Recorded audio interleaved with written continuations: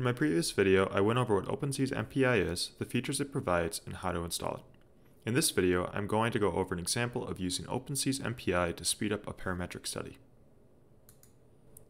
The OpenSees model that I'm going to be using in this video is a simple nonlinear cantilever column subjected to various intensities of ground motion excitation. So I'm going to quickly go over to the actual tickle script for this model and explain it a little bit. Alright, so here I am at the tickle script for the cantilever column, and as you can see here, it's a two-dimensional model. It has a Stilo 1 material model for the wide flange section and a fiber section representation for wide flange sections. Additionally, I'm using a force beam column, and I'm just using distributed integration with Lobato integration and 5 integration points. And it's like 13 feet tall, which is typical for like a building story. The gravity load on it is roughly half of the axial capacity of the column and applied as a vertical load, and the corresponding mass is applied in the lateral direction. So I simply applied the gravity, set the load constant and set the time back to 0, applied some damping, applied the ground motion using this read record procedure, which is available in the OpenSees wiki, and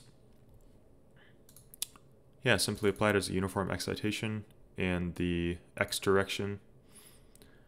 And finally did some dynamic analysis using a little bit of a convergence handler here that splits the analysis step. I create a couple recorders for no displacement and base shear envelope, and because I'm looking for the maximum displacement response of the earthquake. And lastly, I just run the analysis and write the result of the analysis to a file. So this example script, as well as the other example scripts for the parameter study, will be available to download from a link in the description. So that's the model I'll be using for this example. In order to demonstrate the benefit of OpenSeesMPI, and by extension OpenSeesMP, I'll be subjecting the model to a suite of ground motions of various intensities, comparing the total analysis time in series to that in parallel. Now there's two main ways to do this.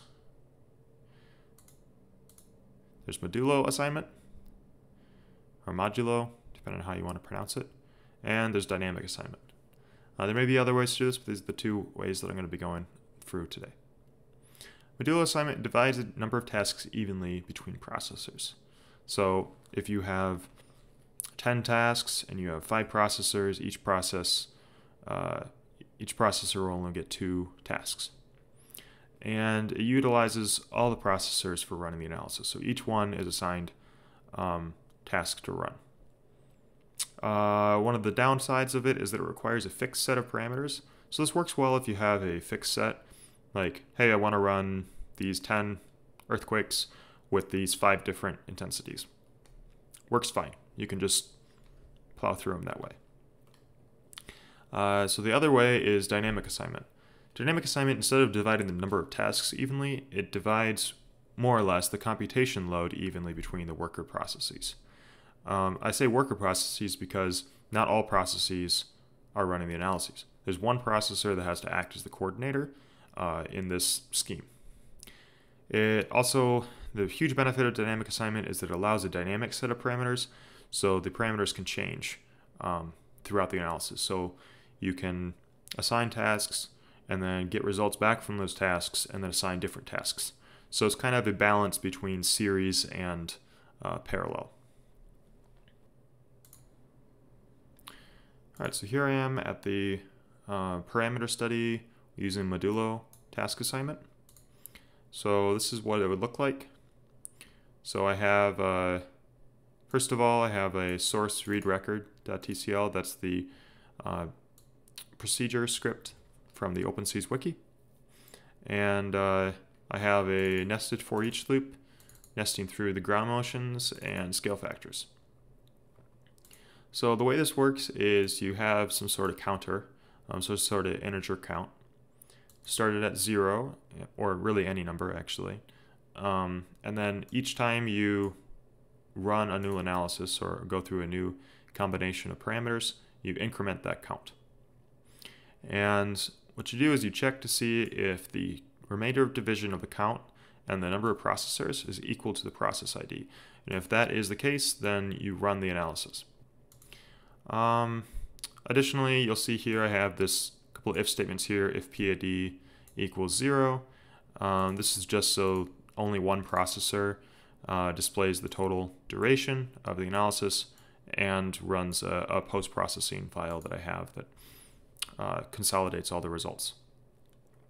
Additionally, I have this statement here, if get NP is greater than 0, then do a barrier.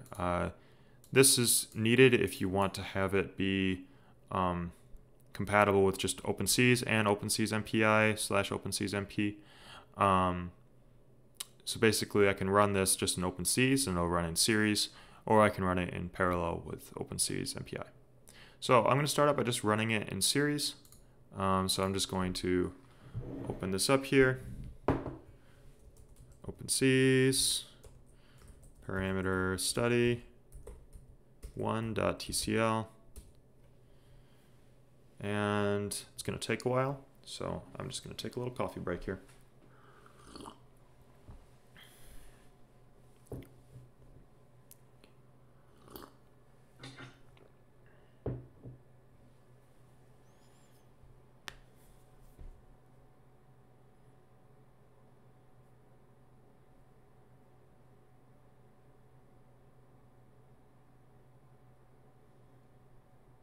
Feel free to skip ahead to the end of this portion, but figure for just for effect, I'm just going to let it drag out here.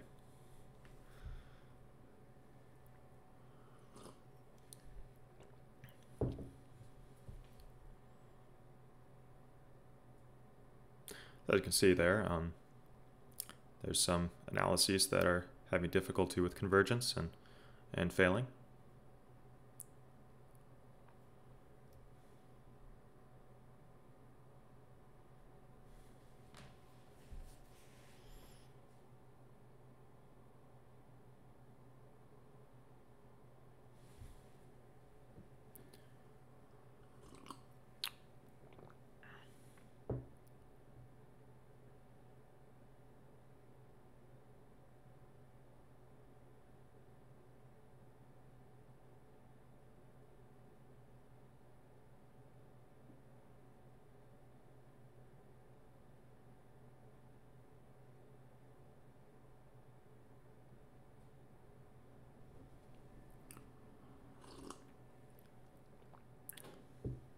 I think we're about at the end here. This might be the last ground motion.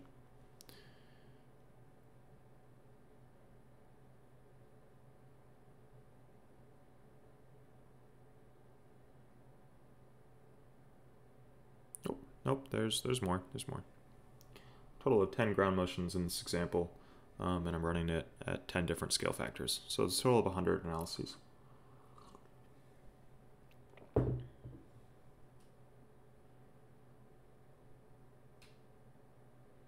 Oh, there's still a couple left, actually.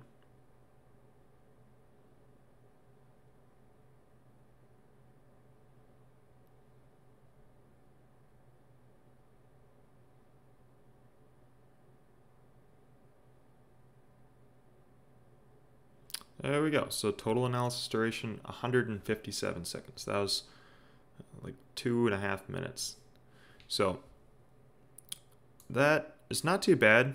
But again, this is a very small model, and not a whole lot of earthquake analyses, only 100. So if you had a, I don't know, let's say a 10-story frame model, it'd probably take hours. So how can we speed this up? So if you're running with OpenSeesMPI, each process will have a unique processor ID, and the number of processors will be assigned a number other than 1. So let's say if you had 3 processors. So in this case, The first one right here, or count 0, it would be 0 divided remainder division of 3, which is going to be 0. So that's going to be assigned to processor 0. And then it would increment, so then count would be 1. 1 remainder division 3 is 1. And then it would be 2. 2 modulo 3 is 2. And then 3 modulo 3 is 0. So it would go back to 0. So it goes 0, 1, 2, 0, 1, 2, 0, 1, 2. So let's see how long that takes. So I'm going to open up another command window here. And let's do 4. OpenSeesMPI and 4 parameter study 1.tcl.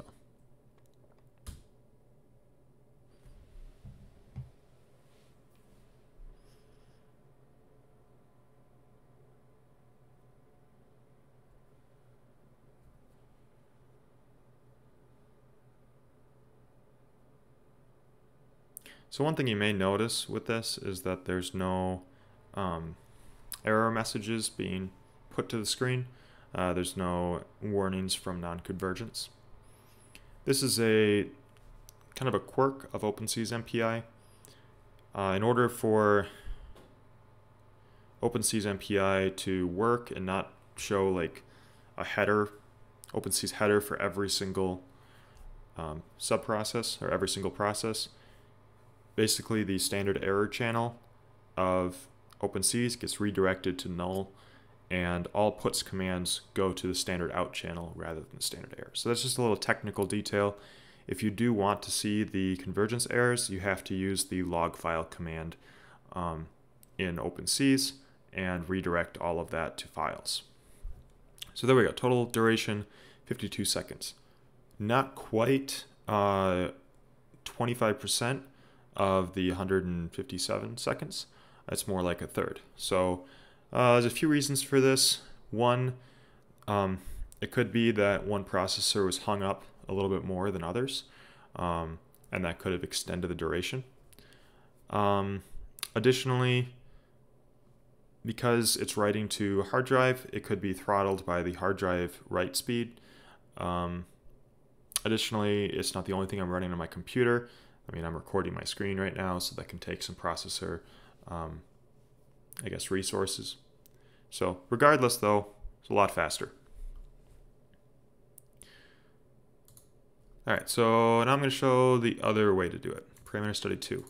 So this method, you can't run this in series. I have a little error thing that kicks you out if you try to run it in series. So I'll show that I have a little macro here. That must run in parallel. The reason for that is because it divvies up the analyses and the coordination. So the coordinator is process 0, and then the workers are processes 1 through n-1. So if you have 4 processors, you only have 3 workers. So it looks pretty similar as far as the for loop goes. However, you'll see that it uses these send and receive commands. So the way this works is the coordinator loops through, and at each combination of parameters, it receives from any process a process ID. So this basically finds an available worker. And so in the worker loop, there's the corresponding send command. So it sends to process 0 its own process.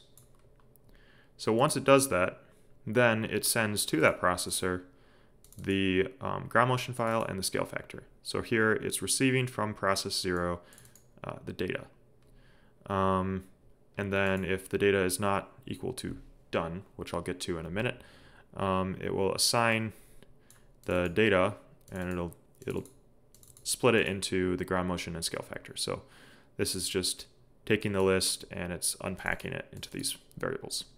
And then, as in the other parameter study method, it just runs the cantilever file and wipes the model. So the coordinator, after all of the tasks have been assigned, then it goes through a loop where it sends a closing signal. So it goes through, just here's a simple for loop. So it's going from I to NP, and it's receiving from any of the processors a process ID and sending this word done. So this signals to the worker, hey, we're done, you can exit, and then it exits out. And then as before, the only processor 0 keeps track of the time, and then it says the total analysis duration and runs the post-processing script. And that's about it. So I'll run this. I'll use the same number, OpenSeesMPI, and let's do for parameter study2.tcl. So now you can see it's going in threes.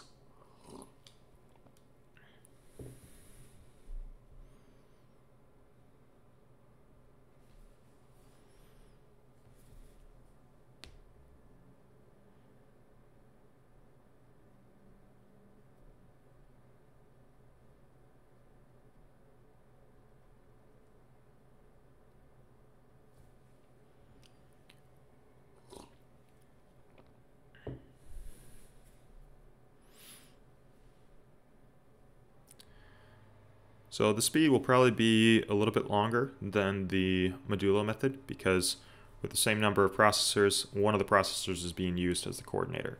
So that's going to reduce the number of workers from 4 to 3. However, it does balance the load more evenly, so it might not be as bad. So there we go, 60 seconds, just a little bit more than the 52 seconds of the modulo method.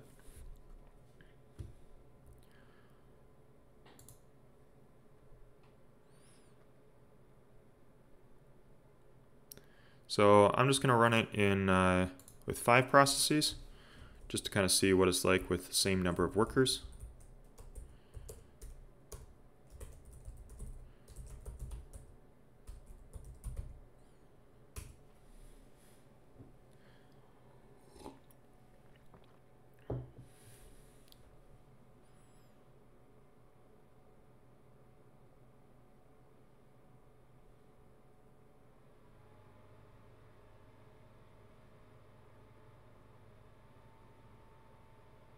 And it may even not be very much difference because my computer only has 4 cores. They're dual threaded, but again, other processes are running on my computer.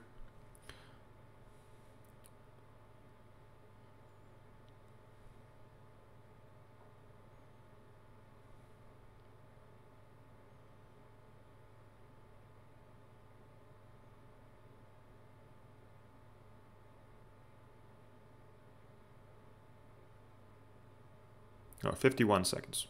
So with 4 workers, it was a little bit faster than the modulo method, not by much, but it was faster. So if you have severely unbalanced loads, this will help to speed up your analyses.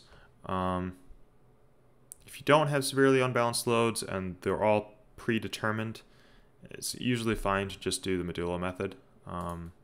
You're not going to have much of a, I guess, slowdown from unbalanced loads. So I mentioned that there's a post-processing. So I'm just going to go into that for a second here. So in the post-processing, I mean, this is just an example of how you can do post-processing in Tcl. Take the results from a parameter study and consolidate it into like a CSV file or something. So, so again, this example will be available at a link in the description. The important thing here is that because I'm writing to one CSV file, this can only be done by one process. So it's easiest just to have that be assigned to processor 0 because you're always going to have a processor 0, even in series. So a couple just notes that are important. So when you're running things in parallel with OpenSeesMPI or OpenSeesMP, if you're not careful about file management, you can end up crashing the program. So what I mean by that is, for example, in here in cantilever.tcl, the read record procedure, it reads a AT2 file or a pure ground motion file, and then it writes to just a simple data file with just the acceleration points. If you have the same data file name for every single analysis, then what's going to end up happening is multiple processes are going to try to access the same memory in your computer, and this will cause the program to crash. So to get around that, if you have just temporary files, you can just have the processor ID in the temporary file. So that's what I do here. And that settles that. When it comes to recorders, same sort of thing. Make sure that the recorders have a unique location on your computer. So an easy way to do this is to just have a nested folder with the parameters and put the files in that specific data directory. And as long as each processor has unique files to write to, then you're fine. Multiple processes can read from the same files. That's not an issue. It's when you're trying to write to the same file. So that being said, I'm going to go over to MATLAB and show you the results, just for kicks. All right, so here I am in MATLAB. It's just very simple file that just reads in the results from the CSV file that was created by the post-processing file and splits it up into results for each ground motion and plots the displacement and the intensity factor, or the scale factor. So let's run this.